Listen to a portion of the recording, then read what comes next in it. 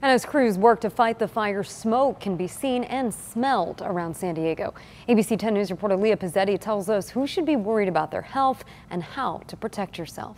Clouds of smoke fill the air around the USS Bonhomme Richard, and that smoke is spreading across San Diego. I started smelling it here in Mira Mesa.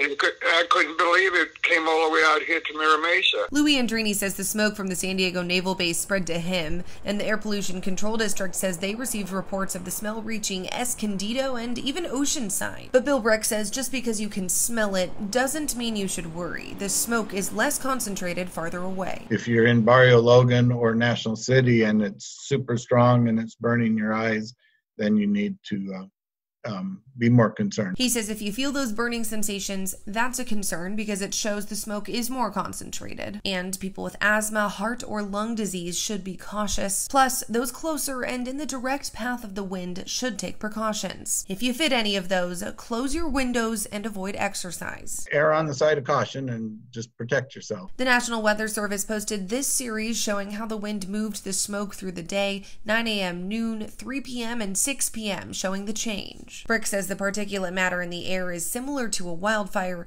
but the issue with this one is they still don't know exactly what has burned. The heat of the fire destroys a lot of the chemicals, but we really don't know what's inside that ship that is burning. The Navy says the air is still within EPA standards. Leah Pizzetti, ABC 10 News.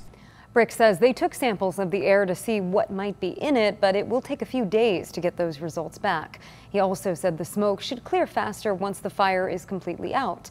So he advises to take those precautionary steps until then.